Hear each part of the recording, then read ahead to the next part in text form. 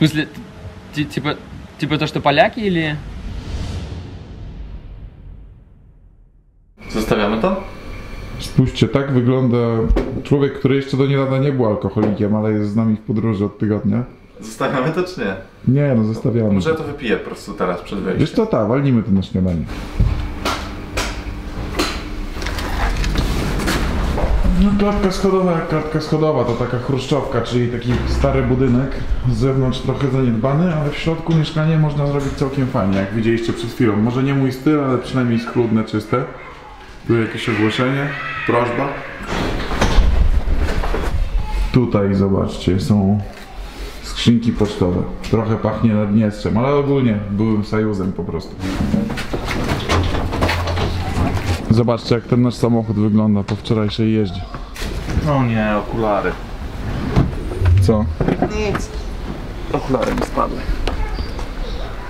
Hardcore. Na szczęście chill. Zatrzymaliśmy się w jakiejś małej miejscowości i zobaczcie, jaki tutaj jest klimatyczna fura. Wołga jakaś. W środku też jest na wypasie zrobiona. Przed nami 3 ostatnie odcinki z Europy Wschodniej, po której wybierzemy się do Afryki Środkowej. Teraz jesteśmy w południowo-zachodniej części Ukrainy, niedaleko Odessy, za którą nie przepadam, więc nie będziemy jej pokazywać. Jedziemy do Naddniestrza, nieuznawanego państwa, które znacie już na pewno z moich poprzednich odcinków. Naddniestrze to centrum ruskiego mira na zachód od Ukrainy. Jeżeli jeszcze nie słyszałeś o tym państwie, to masz sporo ciekawych informacji do nadrobienia i w sumie ci zazdroszczę. Z niemałymi przygodami, bo okazało się, że mimo tego, że z bratem jesteśmy współwłaścicielami samochodu, to na niego były zrobione papiery, jak wjeżdżaliśmy na Ukrainę i to tylko on mógł wyjechać z Ukrainy, a on już wcześniej pojechał do Naddniestrza, więc musiał wrócić na granicę Naddniestrza i Ukrainy i my na niego czekaliśmy z cashem, nie cash? Tak było. Ale mimo tych wszystkich przegód jesteśmy w mega wypasionym mieszkaniu w Tiraspolu. Jeszcze w takim mieszkaniu tutaj nie byłem, zaraz wam je pokażę, zrobimy mały tour. Zacznijmy może od widoku na zewnątrz. Są to po prostu typowe takie bloki, postkomunistyczne nawet, chociaż tamte są nowsze, ale też nie są super ładne. Ale zobaczcie, jak wygląda mieszkanie. Więc tak, tutaj jest fajnie zrobiona podłoga. Następnie mamy sypialnię, moją sypialnię. Bez klimy niestety akurat ta jest. Idziemy dalej. Przedpokój. Nowe, na wypasie wszystko zrobione. Zobaczcie, nawet jest lustro u góry, w którym można się odbić. I idziemy do pokoju, gdzie jest cash. Siema cash. Siemanko. Idziemy dalej. Łazienka, proszę państwa. Łazienka na wypasie totalnym. Ostatni punkt to kuchnia. Jest nawet maszynka do kawy. I są owoce. I to nie sztuczne, a prawdziwe. My dzisiaj idziemy na imprezę, idziemy pić koniak i nie tylko. A zobaczymy się już jutro, gdy będziemy z Romanem nagrywać odcinek. Do zobaczenia. Cześć. No dobra kochani, jest kolejny dzień, wnętrze tego mieszkania znacie, ale muszę wam pokazać klatkę, jak się stąd wychodzi, to jest taki kontrast. Cyk. Tu jakby trochę inaczej, co? Tam ciekawe rozwiązanie, bo syp taki w postaci rury na zewnątrz. No i co? Pojechali.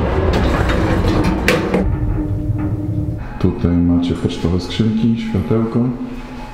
A teraz już jesteśmy na zewnątrz i zaraz wsiadam do samochodu, jestem z całym sprzętem. Mam tu drona, mam 2 obiektywy w swojej saszecie, która pamięta jeszcze Filipiny, początki podróży, jak wyjechaliśmy kiedyś z Ulą, pozdrawiam Ulę serdecznie. No i cóż, za mną budynek, rosyjska flaga, pridniestrowska flaga. I idziemy zaraz odstawić samochód do myjni, dlatego że jest w fatalnym stanie po podróży po Ukrainie, którą widzieliście pewnie w poprzednim odcinku. Zanim pojedziemy jednak do myjni, to przejedziemy się jeszcze kawałeczek po Naddniestrzu, bo jadę spotkać się z bratem, którego kanał Ciekawe Historie na pewno znacie i pokażę wam fragmencik Naddniestrza. Jedziemy tak w ogóle ulicą Lenina w tej chwili. Oto i on. Siemanko. Siemanko. Taka ciekawostka jeszcze a propos pieniędzy naddniestrzańskich. Roman mi sprzedał taki mały smaczek, że jeżeli daje się w Mołdawii łapówkę rublami naddniestrzańskimi, to nie jest to uznawane jako łapówka. Jest to dla Mołdawian jak pieniądze z Monopoli. Nie uznają Naddniestrza i nie uznają rubli naddniestrzańskich jako pieniądze. Nie da się ich tam wymienić, tak jak właściwie w każdym innym państwie. Tak jak mówiłem wam w jednym z wcześniejszych vlogów, ruble naddniestrzańskie da radę wymienić tylko tutaj, tylko w Naddniestrzu.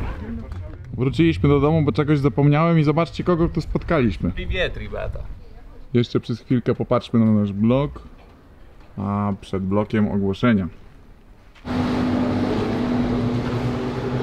Co to się stało? Jak ta choroba się nazywa? Vlogeroza. Vlogeroza. Co z twarzą twoją? Popatrz, co to jest? Co ty masz tu plastik? A co to ty masz takiej, wiesz, co to jest w ogóle? Zobaczcie jak to wygląda w ogóle. Tu są 3 vlogi dzisiaj nagrywane. Tam Roman z Keszem idą. Roman nagrywa wstęp do swojego. A my jedziemy dzisiaj do VASYI, do jego miejscowości, która się nazywa Kopanka, tak? Kopanka. Tam jeszcze was ждет сюрприз. Wy увидите, синий сюрприз. Już tam VASYA na zewnątrz jest nagrywany, a my skoczyliśmy na chwilkę do kawiarni. Podobno jedna z lepszych miejscówek, jeżeli chodzi o kawę w Naddniestrzu. Sklepie rozgovory tam działają. Chyba prąd wyłączyli, bo tutaj jeden trolejbus stanął, znaczy jedzie siłą popychu, bo przed chwilą go popchnęli, a kolejne czekają w kolejce. A tak wygląda z zewnątrz to miejsce, gdzie jest kawa. Czyli coś dla mnie. Dobra, słuchajcie. Espresso komnata. Musicie pójść po paszporty swoje. Nie macie paszportu. Macie ze sobą. Tak. Żeby pojechać tam do tej wioski Kopanka, bo tam jest mały ruch przygraniczny, trzeba się zarejestrować. On musi nas zaprosić tam. Można bez tej rejestracji, ale trzeba to jechać tak obok i wracać do jego wsi. A żeby przyjechać tą samą drogą, bo tam Naddniestrzanie sprawdzają, to trzeba mieć tą rejestrację ze sobą, ale on nas zarejestruje, bo on ma swój paszport, który jest zarejestrowany w tamtej wioski, no taka biurokracja nasza. Ale krótko mówiąc, potrzebne nam są paszporty, tak? Paszporty ze sobą? Dzień dobry, cześć. Dzień dobry. A co mówić? Znaczy, ty работал в Польше и жил немножко. Да. Где? В Сухачеве. Здесь Работал в Сухачев, а жил в Кампинах. I как? No большинство людей отсюда, из Приднестровья, молодых, они едут в Москву, я думаю, да? Раньше, да. А так как в России, ну, санкции, то есть, соответственно, зарплаты упали, все едут к вам. Польша, Чехия, ну и дальше. Большинство в Польшу. Германия? Молдавский паспорт. Германия, только Румыния. Ну, румынский паспорт. И как ты видишь будущее? Ты думаешь, что будешь здесь жить или ты Нет. планируешь уехать, да? Ну, я вообще этнический поляк. Ну, у меня отец, у него корни Белоруссия, и от Белоруссии с прадедов уже Польша. Ну, Значит, поляки. что ты можешь карту Поляка делать? Я не знаю, как это сделать. Я снимаю на канал польский, я думаю, что поляки помогут.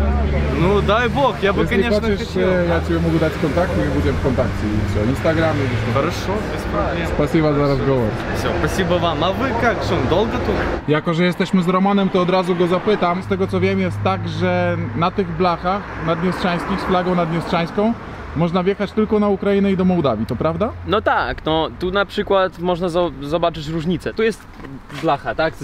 Numery rejestracyjne. Jest flaga. Napisane T, że znaczy, że Tyraspol. I z tym można pojechać po całemu byłemu Związku Radzieckiemu, tak? Tylko tam Rosja, Ukraina, Mołdawia, Białoruś i tak dalej. Do Unii już nie pojedziesz z tymi numerami. Ale teraz ostatnia negocjacja i wprowadzili takie numery neutralne. I tu już, widzicie, nie ma nic. Tu już po prostu nie ma flagi. Czyli pozbawiliśmy się od flagi naddniestrzańskiej. I z takimi numerami już można. Ja sam widziałem własnymi oczami w Polsce, na Woodstocku, tak? Z Kryszny, tak, wow. Na przystanku Kryszny. Naddniestrzanie przyjechali na takich numerach. Czyli jeżeli nie bodzie się tą flagą po oczach zachodu, to można pojechać. To można pojechać. Okay. Ale no to rozumiesz, to polityka, że państwo nieuznawane. No tak. Czyli co, jedziemy teraz do Gopników? Tak, jedziemy teraz do Gopników, tak. Tam się zatrzymamy, zostawimy tam samochód i zobaczymy, co z naszym samochodem będzie. Jak tam gopniki są narysowane na ścianie, to znaczy, że samochód będzie w dobrych rękach. No tak. A widzisz, tam zmienili teraz грязь i case. Czyli tu teraz w tym momencie co jest napisane? W salonie грязь отпылесосим, чей кейс w bagażniki nie sprosim. Taki wiersz. Jak w bagażniku zostawiłeś coś, to my nawet ciebie nie zapytamy. No takie gopnikowe, no. Tak, ale wcześniej było to? A wcześniej było napisane w salonie krew. Czyli wyczyścimy krew we wnętrzu, odkurzaczem wyczyścimy. Czyli trup w bagażnikach nie sprosim. Trup to... No trup to też po polsku trup. Czyli trup w bagażniku nie będziemy pytać. Tak. Ale chyba poczuli ciśnienie społeczne i jakieś Nie społeczne, policja przyszła. Naprawdę? Tak, to było, to zakazali dla nich to. No tak, bo to trochę hardkorowa reklama, ale piękne. No dobra, idziemy teraz zrobić rejestrację. Stara wypasiona Audiola. Tutaj piękne, charakterystyczne dla Naddniestrza krawężniki pomalowane na biało i co najważniejsze, drzewa pomalowane na biało. Roman! A почему дерева покрашены na biało? A sprosił kogo-нибудь здесь, nikt o ciebie nie odpowie. No. Ja słyszałem, ktoś mówił, że przeciwko robaków, ktoś mówił, że przeciwko, że po prostu ładnie wygląda. I to robią cały czas przed jakimś tam świętem. Na przykład teraz będzie Dzień Niepodległości Naddniestrza. A zazwyczaj wszystko malują to przed 9 majem. 1 maja malują po prostu wszystko, to wszystko pomalowane na połowę białe. Może żeby ładnie wyglądało. No mówią, że ładnie wyglądało, ale no to nie ma na to odpowiedzi. To mi się wydaje, że po prostu takie przyzwyczajenie jest takie radzieckie. No. Możliwe. Kiedyś tak było, że każdy turysta musiał przyjeżdżać tutaj i otrzymać jakąś tam zaproszenie, tak? Ode mnie na przykład, od kogośkolwiek człowieka z paszportem naddniestrzańskim i musiałem codziennie tak iść tutaj, spędzać tutaj jakiś czas i później robić wcześniej. Teraz idziemy zrobić to samo, ale to tylko... Kanał, jest planu na YouTubie. Nikt z was nie musi to robić, z turystów, którzy przyjeżdżają. Od razu karteczkę otrzymujesz na granicę. Ale żeby pojechać do jego wioski, to trzeba to zrobić. No taki trochę ciekawy. Dlaczego trzeba to zrobić? Bo to nie przypuszczam po prostu. Dla normalnych turystów trzeba jeździć obok, po mapie, później na mapie pokażę, to trzeba tak obok jeździć przez normalną granicę. A żeby przepuścili przez tą małą granicę, trzeba jeszcze raz zrobić zaproszenie od VASYi. Управление по вопросам миграции МВД ПМР. Jak od razu tutaj wchodzisz, to nie nagrywa tak z Wiem. Tak. Ага, я помню, мы делали регистрацию и нас пускали. Просто мы хотим в гости, нас сегодня пригласили туда в гости как бы. В смысле, типа то, что поляки или... А у меня американец даже приезжал. Там. Мы входили, делали регистрацию, помню, нам дали бумажечку и нас пропускали там через ту границу. Aha, все, понял. Спасибо. Witajcie w sowieckim mirze. I co? Żeby pojechać do jego wioski, która 10 minut tutaj się znajduje, musimy przyjeżdżać przez kurde... Tak. I do godziny albo więcej. A za сколько это займет через международный? А как проехать нелегально? Там можно объехать, но, бля... Да. Да. To było śmieszne w sumie, takie absurdalne śmieszne. Przychodzimy tam, no to okienko się otwiera i on mi mówi, że co chcecie. Czyli tak nie wiesz, nie dzień dobry, nic. Ja zapytałem, czy możemy tam przyjechać do tej wioski, która się znajduje tutaj, 15 minut, ale mołdawska, to granica akurat. Bo mamy zaproszenie, tam na nas czekają już i tak dalej. Chcemy tam po prostu pojechać i wrócić dzisiaj. A on mi tak, telefon masz? Mam. Zapisuj numer. Zapisałem. Dzwoń tam i tam pytaj. Ja zapytałem jednego, a jeden zaczął dzwonić komuś drugiemu, tak? I pytać go. I ja tak zapytałem, czy można, czy nie. On tak, nie. Trzeba będzie wyjeżdżać przez główną granicę, a później objeżdżać jeszcze z pół godziny i wracać do tej wioski. Ja zrozumiałem, że nie można, tak? Że dobra, już nie idziemy nigdzie, ale wróciliśmy z Wasią i powiedziałem, że ale mamy człowieka ze sobą, możemy zrobić rejestrację, zaproszenie, że niby wy nocujecie tam. I on tak, no możemy, no dokładnie, możemy. I tak sam o tym nie myślał, i tak i zrobili tą rejestrację, że tam nocujecie teraz, na jego adres. Czyli trzeba oszukiwać zawsze system, tak trochę, trzeba samemu myśleć, jak tutaj coś załatwić. Ja myślę, że my Słowianie z tego spłyniemy, że potrafimy trochę oszukać system i to w Polsce też funkcjonuje. Zobaczcie, tu jest wstążka, jest flaga Naddniestrza i Rosji w mieście. Ale chcesz ciekawostkę? A dlaczego faka pokazujesz jednocześnie? Ale ciekawostka jest taka, że to moja dziewczyna to robi, Tatiana, i ona sprzeda tak, żeby zarobić trochę więcej pieniędzy, żeby coś zarobić, to ona sama to robi. Naprawdę? Tak, i ona to sprzeda na 9 maja, na Dzień Niepodległości i tak dalej. To otwórzcie sklepik, ja myślę, że polscy widzowie być może bez planu by kupowali. No ja na pewno się zastanawiam, może na jakiś internet sklep, ale no, ciężko chyba z wysyłaniem tutaj z pocztą, bo to taka sama biurokracja, jak to właśnie widzieliście. No to możecie hurtowo, no coś się wymyślić. Coś się wymyślić, no można, tak. Zobaczcie, tam jest czołg, o którym mówiłem we wcześniejszym, pierwszym chyba odcinku z Naddniestrza, tam jest cerkiew, a to jest, moi drodzy, kwas chlebowy. Zaraz, bo mi tu coś ostrości nie łapie. Każdy, kto był na wschodzie, to prawdopodobnie go próbował. Jest super, jest pyszny. Jest to zupełnie co innego niż ten kwas chlebowy, który kupujecie w butelkach w polskich sklepach. Taki nalewany z tej beki, zresztą zaraz wam pokażę tę bekę. O, z tej beki. To jest inna sprawa. Jesteśmy teraz na granicy nieistniejącego państwa. Co ciekawe, że ta kopanka, do której idziemy, ta wioska, VASYA, gdzie mieszka, ona jest na mapie zaznaczona Naddniestrza. Aha. Spasibo. Jak Zdenerwowany ten człowiek, widzieliście jak on wygląda, ten pogranicznik? Roman, powiedz jeszcze raz, bo ten... Tak, chciałem powiedzieć, że teraz wjeżdżamy na takie terytorium. To zaczekaj, powiedz jeszcze raz. Wjeżdżamy na takie terytorium, to się nazywa Kopanka, gdzie tam Wasia się urodził. Ale na przykład na mapie Naddniestrza Kopanka zaznaczona jakby była w Naddniestrzu. Zobaczcie jaki widoczek, tutaj są winogrona. Tam Mołdawia. Wasja, wino хорошее, да? Вот такое. А коньяк можно сделать из этого тоже? Да, самогон.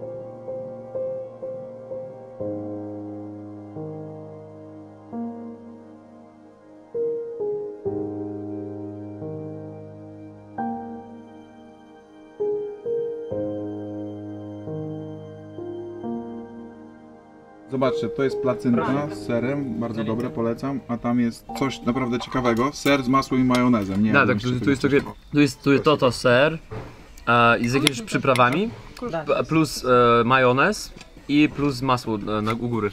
Czyli dietetycznie. Bardzo, tak. Tak jak mужчина должен кушать, да? No tak. No, Wasja ładę włączył.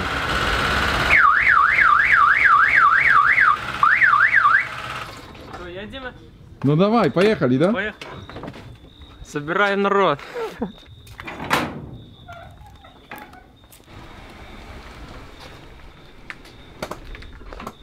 Więc ja pojadę tutaj. Będziemy jechali gdzieś tam 220 na godzinę, więc nie wiem, no dam radę. 220. To wygląda jak Coca-Cola, a jest to? A jest to kola z koniakiem.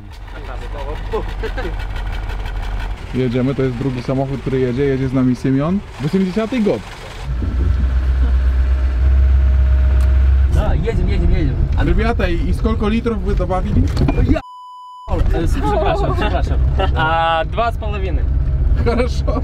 Поехали в Москву. Едем в соседнее село на дискотеку. Едем на дискотеку за своей самотекой.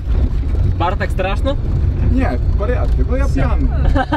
Бензином воняет, не нравится. Можешь остановиться, я поеду дальше. Чувак. Окей. Сразу ногу на тормоз. А тормоз слева или справа? Ты, блядь, троллишь?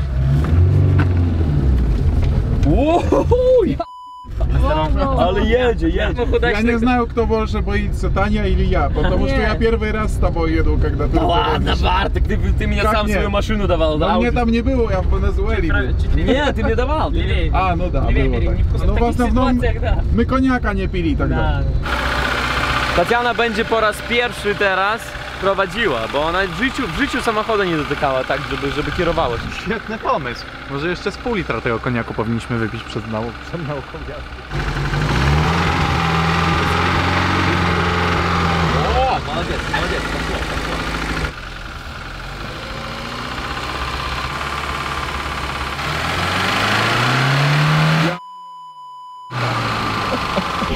No,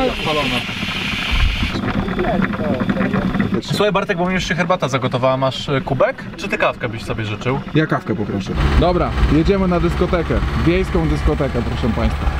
Znajdujemy się we wsi Kopanka. i idziemy do... Arkadar, tak się nazywa ten klub. Czyli po prostu wiejski klub. Wiejski klub i nas Wasia zawsze mówił, że musimy się bać czegoś, ale no nie wiem. No, Ja myślę, że nie, ale Mi się zobaczymy. wydaje, że wszystko będzie w porządku.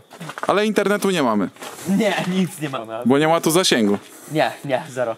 Jesteśmy w Mołdawii, a na przykład Tatiana ma naddniestrzański telefon. Ja i Wasia mamy mołdawski telefon. My możemy zadzwonić, ale no to jest kopanka, to jest pierwsza wieś po Naddniestrzu. Powiedz, co się stało, jak zamówiliście taksówkę z Naddniestrza. Jeden powiedział, że nie przyjedzie, zrezygnował w ogóle, bo z Naddniestrza nie chcieli przyjechać tutaj.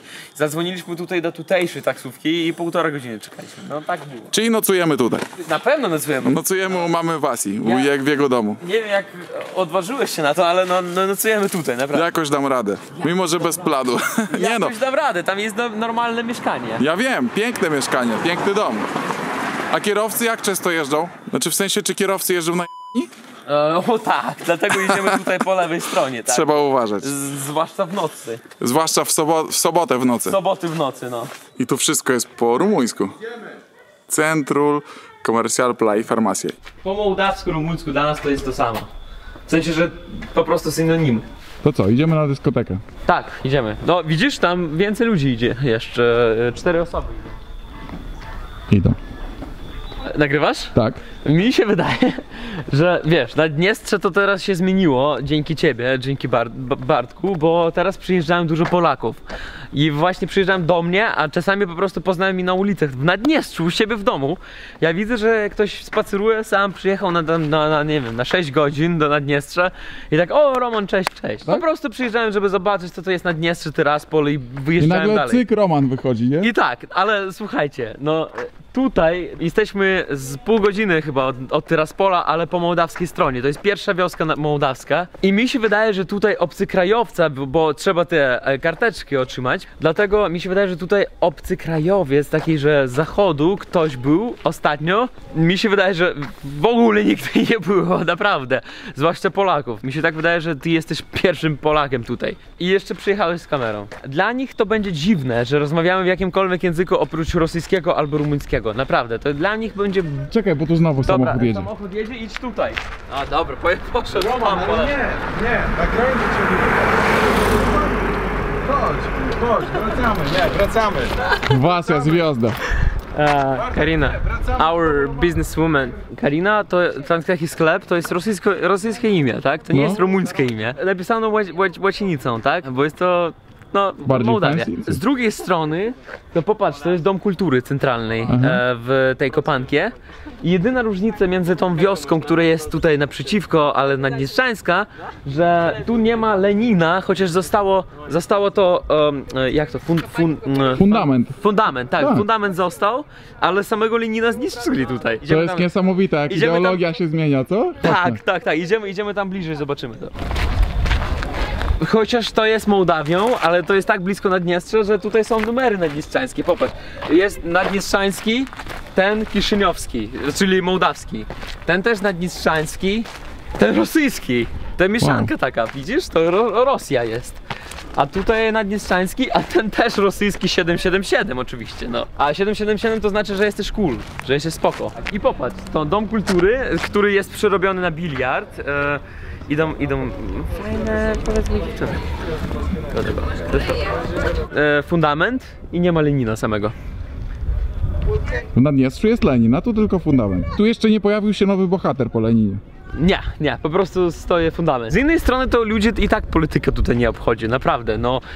Czy tam są Naddniestrzanie, czy Mołdawianie, ich to nie obchodzi w ogóle. Czy jest tu Lenin, czy nie ma Lenina, ktoś to zrobił, ktoś to za nich to wszystko zrobił, ale ludzie tutaj jak zapytasz, to ich to, no dobra, tam mieszkają Naddniestrzanie, mają Lenina, tutaj mieszkamy my, Mołdawianie, nie mamy Lenina, to ale się dogadujemy, nie? To na pewno, na 100%, tak. Czekaj, coś ci powiem ciekawego. Poprosiłem o whisky z kolą i zapłaciłem 100 rubli i dostałem butelkę. A myślałeś, że będzie drink? Tak, dostałem butelkę za 90 rubli. No to idziemy.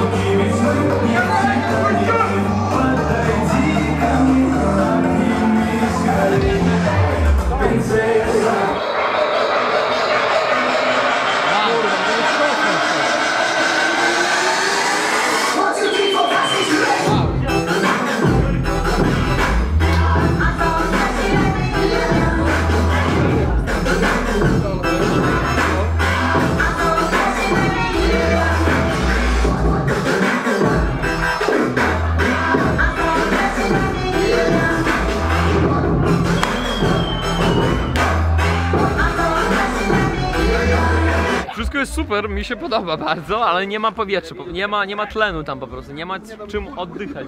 Nie wiem, czy to nowe twarze, czy może spojrzenie takie jest, chociaż też w Naddniestrzu ludzie też patrzą na ciebie, ale na przykład w Naddniestrzu to przynajmniej znam kogoś, a tutaj się nie czuję jak doma, tak? No nie wiem, no coś jest w tym, no. Jesteś nie stąd, nie? Tak, jestem w Mołdawii, na przykład Łada jedzie i patrz, pieski Łada, no.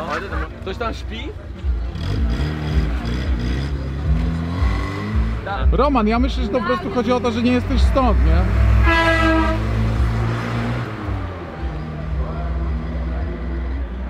Jesteśmy teraz na imprezie w mołdawskiej wsi, która ma mniej więcej 2000 mieszkańców. 2000? Zaczekaj. VASYA. Kogo? VASYA, сколько здесь людей живет? 2000. Fact checking. 2000 mieszkańców i to jest jedyny klub w całej okolicy. Wszyscy w sobotę to jest taka, nazwijmy to jedna rozrywka. Możemy tam usiąść sobie, no? Nie, lepiej tu wśród ludzi, tam nikogo nie ma. Bo Wasya powiedział właśnie, że tam są 3 koledzy i oni rozmawiają o tym, żeby kogoś pobić. Wiem, oni patrzyli na mnie tak, jakby już mi chcieli. Tak, oni już rozmawiają, kogo tutaj przyczepić i pobić od razu. To może lepiej się z nimi zaprzyjaźnić, co? Nie, idziemy po prostu tam usiąść. No to chodź. Patrz, no. Widzę przerażenie w twarzy Wasyi i nie wiem, czy my tu po prostu nie zostaniemy zaraz za to, że nagrywamy. Nie, ale nie. Yo. Nie rozumiem tego, wiesz, każdy się boi tutaj wziąć leje, chociaż one są na ziemię, one. Ja będę. Wow, ale Bartek ma jaja. Ile to jest? Dokładnie 4 zł. Do kieszeni. Cyk, cebula mode on.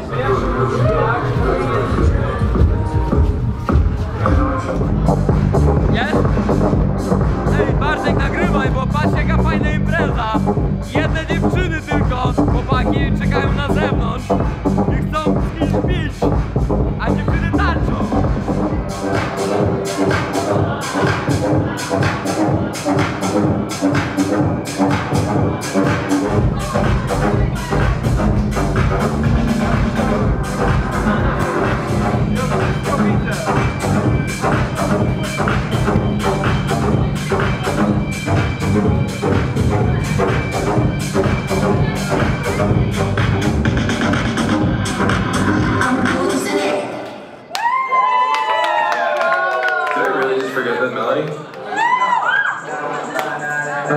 Tiras, kola, przekupki, jedziemy!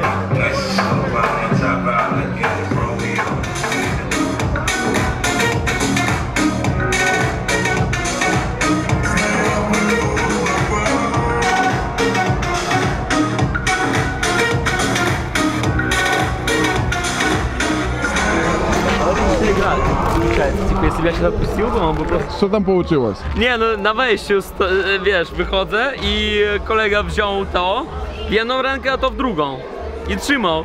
I wiesz, i to taka gra, że jak po prostu odpuszczysz, to jest jego. Ale jak, wiesz, trzymasz całą siłą, to jest, wiesz, twoje. Czyli to jest takie trochę szachy, co? Ale wiesz, ale nie pokazałem tak, że jestem zdenerwowany, uśmiechnięty tak byłem. To chodzi o to, żeby z uśmiechem trzymać. Że tak, nie, to moje, wiesz, i tak, moje jest. A to twoja, ja думаю, to jest naszym. Nie, ja...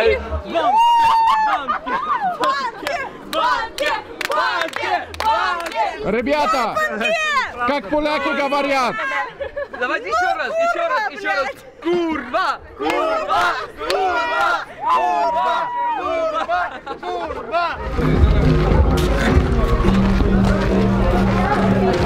Trzecia 51.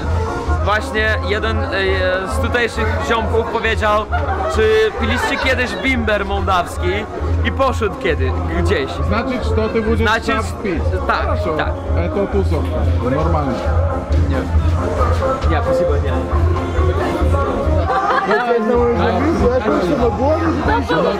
Да, я тоже в кадре хочу. В ютубе побывать. Стой. Это рядом. И это что значит? Это молдавский прикол. Mołdawski прикол, братан.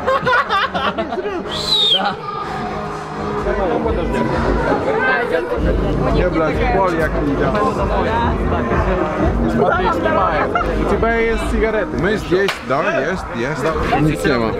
Musisz obczaić ziomka. Нет, блядь. Конечно, вот смотри, молдавский. Нет. Да нет, да сделай по-молдавски. Да нет, сделай по-молдавски. Иди вон. Давай, сделай по-польски, это... А я сделаю по-русски.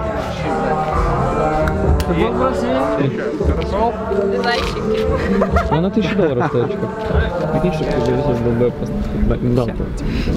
Рамштайн хороший, он хорошую руку немецкий язык. Чувак, селфи, да? Да, это его камера. Что он типа блогер? Так вон Давай, он делает сейчас. Да, вот этот чувак. Как говорить на румынском, на молдавском на здоровье? Чисто на тот. Санатати! Санатати. Мужик, ты походу молдаван.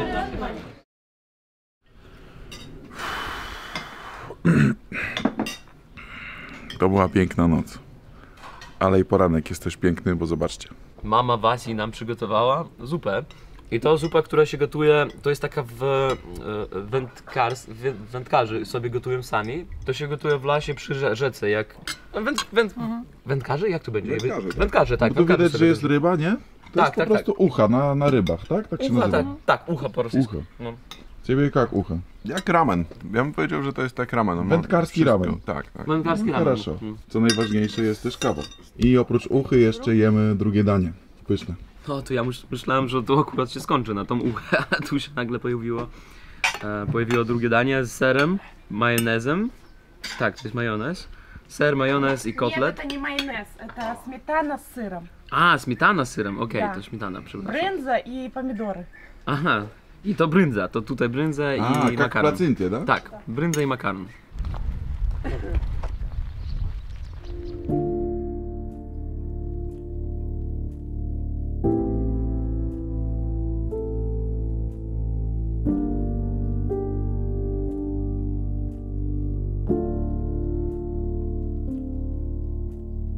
Thank